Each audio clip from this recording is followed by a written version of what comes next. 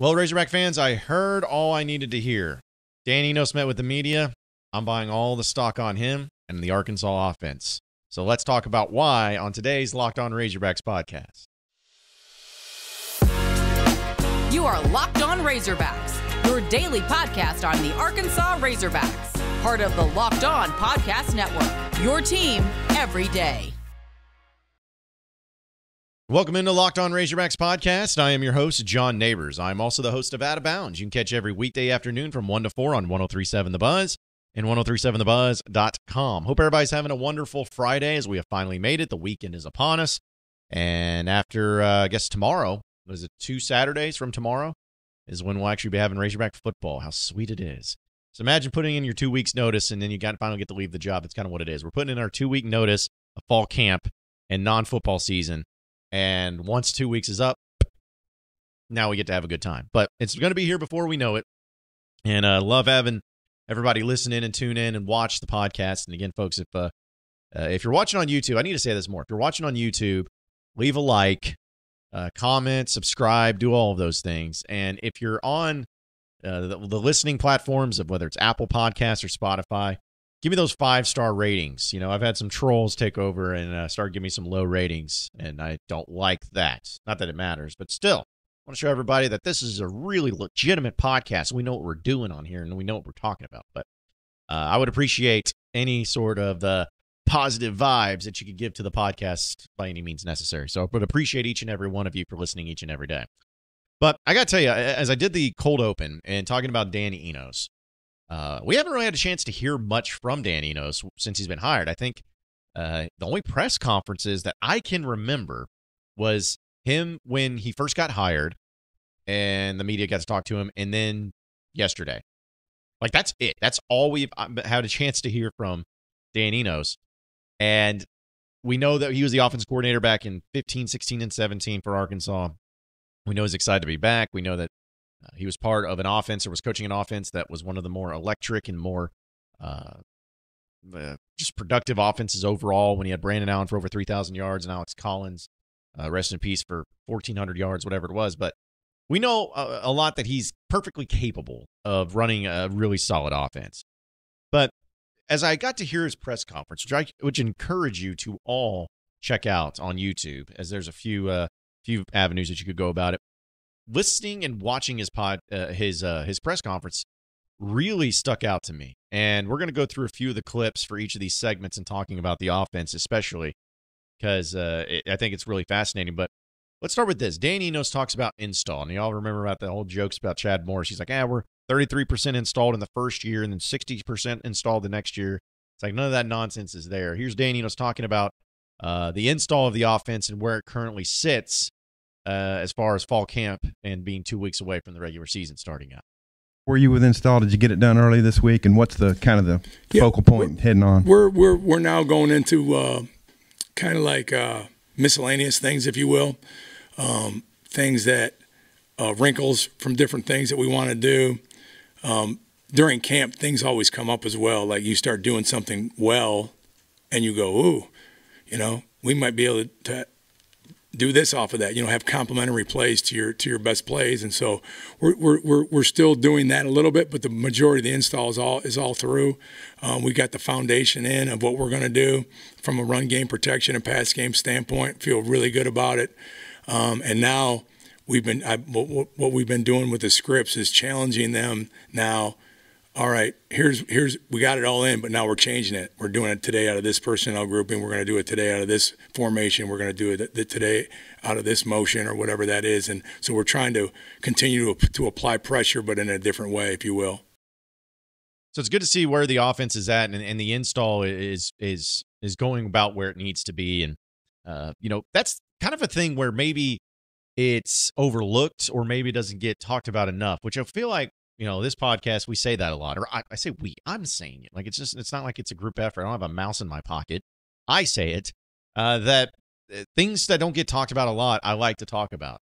And I feel like with Dan Enos and the install of the offense and how it's coming along, you can tell that there is a confidence level that Dan Enos has in the offense that he has taken over, the players that he has in this offense, and where it stands as far as what he is asking these players to do schematically, effort-wise, and the depth that he has, it seems like it's all coming together.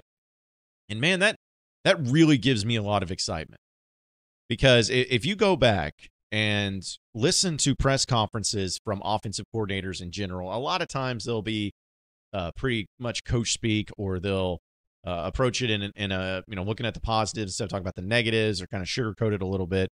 But Dan Enos, I went back and watched a couple of his press conferences back from like 2015, 2016 when he was at Arkansas. And I actually went back and found the one that it was for fall camp, when he was discussing the quarterbacks and where they're at. And I'm not saying he was saying everything was terrible and it was crap, but he was pretty critical of some things that weren't to the level that he felt like they needed to be, not to his liking. And then now you hear him, and it's not to say that he hasn't had concerns or issues or anything, but to hear him talk about what he is doing with offense, and knowing that he has a quarterback in KJ Jefferson, which we'll talk about that in a second, but knowing he has a great quarterback, he's got great running backs, he's got wide receivers that are really bringing it, he's got the tight end position that's coming along. As exciting and as happy that you could expect someone like Dan Enos to be about it, he is.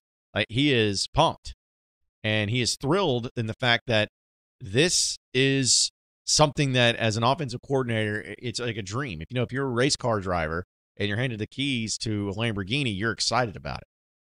You could still drive if it was an old Pinto. You could still drive it.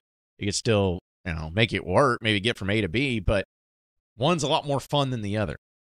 And that's what I'm getting the vibes from Dan Enos is he knows that he has the keys to a Ferrari. He knows he has an offense that is not going to be a work in progress, but is ready to go right now. Like, as soon as you step on the field, we got options, boys. We know how to make it work. And he talked about the comparisons that he even had when Brandon Allen was the quarterback, and Alex Collins, the great pieces that he had to make that offense work and click and everything. And he looks at this offense as similar, not in the way of Brandon Allen similar to KJ or Alex Collins similar to Rocket, like not like that, but similar in the fact that it has the upside and the potential to possibly be an offense that is one of the best ones in the SEC. Very efficient, very productive, and has plenty of guys able to step up and make some big plays. They get it. They understand it. They're all in on it. And I love hearing that. I love the fact that Dan Enos, I'll be honest, when he got hired, it wasn't like that. I'm like, oh my goodness, rock star hire, home run, let's go. But I wasn't saying it was crap either. I was kind of like, it's safe. It's good. I know he's been at Arkansas before. He's been at other places in the SEC before. He's perfectly capable of doing this and making this work. I was all right with it. But just knowing and hearing from him in this press conference and how he is approaching the players that he has and KJ and being under Sam Pittman and everything, it gets me excited to know that you have someone like him calling the shots.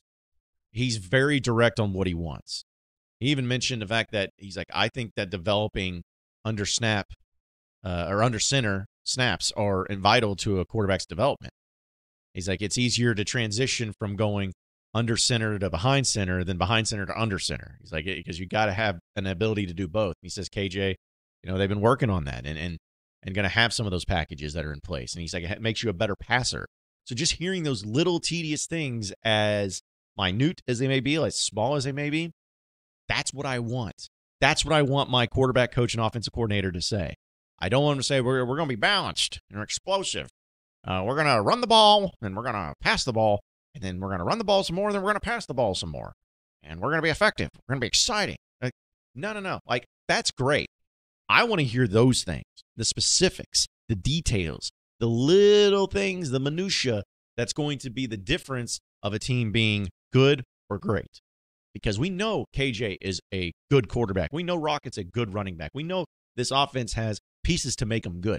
We know that. But what can make them great? What's going to take them to that next level? That's what I like to hear. The little small details on how it's going to be better and what they're doing to make it better. So I'm all in on Dan Enos. I think that, again, maybe you're thinking I'm overreacting because it's one press conference, but you listen to it, if you pay attention to him, and you see exactly how he's approaching this entire deal in his first year, it's hard not to get excited and pretty pumped up about what the possibilities may be. We'll talk about KJ Jefferson and the differences of quarterbacks that he's had, Dan Enos that is, since KJ Jefferson, and it was really fascinating to hear him break it down. We'll talk about that here in just a second. But folks, for a championship team, it's all about making sure every player is a perfect fit, and it's the same way when it comes to your vehicle. Every part needs to fit just right. So the next time you need parts and accessories, head over to eBay Motors. With eBay Guaranteed Fit, you can be sure that every part you need fits just right the first time around. Just add your ride to My Garage and look for the green check to know if the part will fit, or you get your money back. Because just like in sports, confidence is the name of the game, and when you shop on eBay Motors, and when you do that, you also get to check out 122 million parts to choose from. You'll be back in the game in no time. After all, it's easy to bring home a win when you get the right parts guaranteed. So get the right parts, the right fit, and the right prices on ebaymotors.com. Let's ride. eBay Guaranteed Fit, only available to U.S. customers. Eligible items only. Exclusions do apply. You are Locked On Razorbacks, your daily podcast on the Arkansas Razorbacks. Part of the Locked On Podcast Network, your team every day.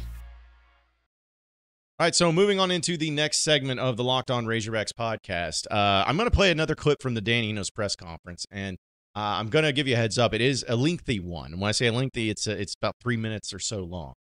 And normally it's like, you know, it seems, you may be like, you're lazy, you're just having it play. But here's why I think it's so important, because he's going to talk about the specifics of quarterbacks that he has coached and how they've been different.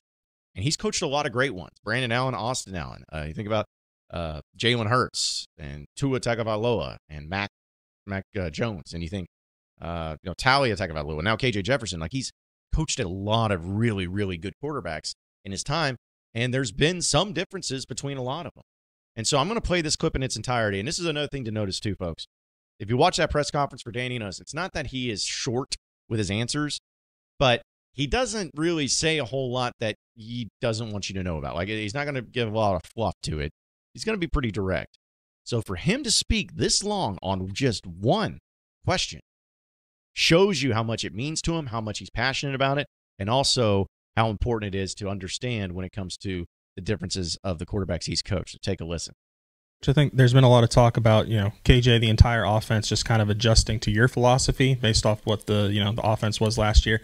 But I'm curious, you haven't had really a quarterback that's an athlete like KJ in a while. Are you, what kind of adjustments are you making to kind of maximize him, and how does that work? I think everybody I've coached is different. Like I told the quarterbacks the first night, we go through my quarterback commandments and our philosophy of playing the position. And I said, one thing about this position is, I think I had 6 or 7 guys that I coached in the NFL last year. And I said, you know what, they're all different. And they've all taught me something. They've all, when I was young, maybe I tried to put guys in a box a little bit or whatever. But, they're all different. Cooper Rush and Brandon Allen are different from Jalen Hurts and Mac Jones and Tua. And, it's just, I've learned from them. So some guys are better at this and a little better at that. My job is to try to make them equally as good as everything as I can. Find out where their deficiencies are and try to make them their strengths. That's my job, to figure that out.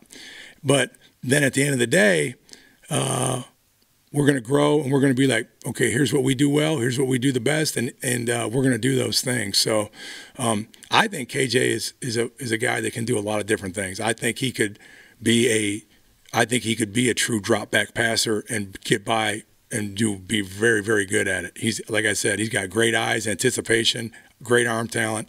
But man, this guy is a big, really, really good natural runner. As a natural runner, he's got great vision. He sets up blocks. I mean, he's a tremendous athlete. I think we're going to find a nice, good balance between letting him do the things he can do with his arm, and then I'll also obviously allowing him to do the things with his legs. And at the end of the day, to make us the most efficient offense we can be to help our football team win. And so he's a really good athlete, and he's, again, I'm getting to know him. I've gotten to know him, and he's different. He's different than the other guys. Just like Jacolby Criswell is different than anyone I've ever coached as well. And you can go right down the list. And like I said, I enjoy so much being around them and learning them and listening to them, how they learn things, how they visualize things. But at the end of the day, they're all different. Some are short, some are tall, some can run, some can't, but there's also some common characteristics all the great ones have, okay? And the first one is they got mental toughness. They got physical toughness, and KJ has that. And the next thing they have, the guys I've been around have great humility about themselves, and they understand that it takes more than just them to be successful, and they put the team before themselves. KJ has that as well. And then the other thing that they've all had, all those guys have had, is a tremendous amount of competitiveness to them. They have almost a chip on their shoulder, if you will, like they got something to prove. And KJ has that as well. And then the last thing is just tremendous functional intelligence, the ability to take things from the classroom and then functionally have that translate to the field. And KJ has that as well. So, like I said, they're different in a lot of ways, but there's a lot of common things that they have in common as well. And man, this guy's he's a unique player and a unique person. And he's, like I said, I've already learned a bunch from him. Appreciate Pig Trail Nation for that clip in that video. And I'm telling you right now, man, if that doesn't get your nips hard to where you can cut diamonds on them as a football fan, I don't know what will. Like hearing that and comparing the quarterbacks and who he's coached, first off, it shows you just how many great quarterbacks he's coached, but knowing what it takes to make them successful and knowing that KJ Jefferson, of the commandments that he mentions and of a quarterback, that KJ has them all. Like that is just outstanding. Like it's incredible to hear that and to hear it breaking down like that. I mean, listen, we all know that KJ's great, but why is he great? Like what makes him a great quarterback? Is it just simply always a great athlete? It's like, no, there's a lot more that goes into it. And KJ's a unique quarterback too, to where he's it's, I don't want to say larger than life, but he is so, like when it comes to like his social media presence, he's his own character, his own person. His team loves him. His team is always going to have his back. He seems to be a great leader. And, but it's not a look at me thing. It's not like he's always about, let the cameras be on me or anything. He's a very humble guy. And so just hearing it from his personality and knowing that he has all the attributes that you need to be a great quarterback, and from someone from Dan Enos, who knows what it takes to be a great quarterback, an elite quarterback in this conference, I don't know what else needs to be said. Like I don't know what else needs to be even looked at or even thought about, because, man, that's outstanding. I mean, just truly outstanding. And I've been excited about football season, but after hearing this whole thing, it gets me even more excited for football season. Just really cool to hear that and to see it all actually play out and how Danny is going to look at it. But we'll talk about the backup quarterback position, which is very important here in just a second. But folks, this episode is brought to you by Markel. From Fayetteville to El Dorado and everywhere in between, Markel has been helping Arkansas' small business community for over 30 years. Markel is a global specialty insurer with a truly people-first approach. And to them, insurance is more than just a piece of paper. It's a promise to help people to get back on their feet. We spend a third of our lives working, so on-the-job injuries can be expected. You work hard to build your business, so it's important to make sure that you and your employees have the right insurance coverage. Whether you're new to the business or celebrating a 25th year anniversary, whether you have 1 employee or 1,000 employees, Markel aims to understand your workers' compensation insurance needs. So find a local independent agent to get free workers' compensation insurance quote today at markelinsurance.com/lockedon. That's MARKEL insurance.com/lockedon. Markel, insuring America's small businesses since 1930. Insurance carrier coverage, dividends, and services availability may vary by state. Markel is a registered trademark of Markel Group, Incorporated. You are Locked On Razorbacks, your daily podcast on the Arkansas Razorbacks, part of the Locked On Podcast Network, your team every day. All right, so final segment here on the Locked On Razorbacks podcast. We've heard about the offense in general and the install. We've heard about KJ Jefferson, but another position that is very important, as we all know and we've talked about, is the backup quarterback, because knowing how the quarterback position works and how injuries do pop up, it's very important. And it was costly to Arkansas when they really did not have a backup quarterback that was serviceable enough to be able to help him out and win some games. But Dan Enos had this to say about Jacolby Criswell, which looks to be that he's going to be the guy. He's going to be the backup quarterback, which I'm fine with. I think everybody is. But he had this to say specifically about Criswell and the job he's done and what he has really been able to add to the offense as the backup quarterback. Yeah, we feel really good about Jacolby. I think he's had, really good camp. He had a really good spring. He's got tremendous arm talent, like elite arm talent. He can make throws in the windows. I mean, he threw a post the other day, like 60-some yards in the air into a breeze. And so he can make some of those wow throws that a lot of guys can't make. But then when you throw on top of it that he can run, he ran 21+ miles an hour this summer, I believe. He's a guy that can do them both, And again, he's a little bit different too. He's really smart, studies the game, and we have a lot of confidence in Jacolby, and I think he's just going to continue to get better. So that's what you want to hear about the backup quarterback, looking good and being able to add it to where he's been very smart. He's been pushing. He's been doing the little things that he's needed to do in order to be that guy. And he even feels confident that if he has to come in and win a game, he can come in and win a game. There's not any sort of panic mode with him. And again, I'm hoping that we don't have to see Jacolby Criswell much at all this season. I think everybody is, because that means that KJ's healthy and everything's going good. Only time I ever want to see him is when they're beating a team so badly that they put in the backups. That's the only time any of us want to see him. But I think that that's such a nice change and a nice thing to hear about the backup quarterback and the offensive coordinator, quarterback's coach, feeling so confident that if he has to come in to win a game, he can do it. If he has to come in and lead the team down the field for a touchdown drive, he can do it. If he has to come in and just for a possession, just for a play or two, he can do it. That is important. That's vital. And that's going to be a difference maker when it comes to how this team is going to be able to perform offensively this football season. Like, I'm getting excited, man. I think you can probably all tell from the tone of my voice and where I'm at right now. Like, I'm just pumped, man. I just cannot wait for this football season to get going. I'm sick and tired of talking about it. I want to see it. But it's just amazing. It's like 2 weeks away is not bad, but it's also like really, really far away, it seems like. But I just can't wait to see how it all plays out, how it all goes down. And we're going to have some fun here on the Locked On Razorbacks podcast each and every day, bringing you some great coverage. And I may be doing some things special when football season comes around on the Sunday after, like whether it's a live stream or a special recording podcast or, something like that. We'll have some fun with that too and do some fun things for that, because I believe that's a perfect time to be able to have some reactions when it comes to those games as well. But either way, it's going to be fun. Can't wait. And we're going to keep it moving. Appreciate everybody listening into the Locked On Razorbacks podcast. Be sure to like and subscribe to the podcast on iTunes or on Google Play. You can also get after me on Twitter at BuzzJohnNabors for any questions, comments, concerns that you may have. And we'll keep it going from there. Same podcast time, same podcast channel next Monday. Have a great weekend, everybody. We will see you then.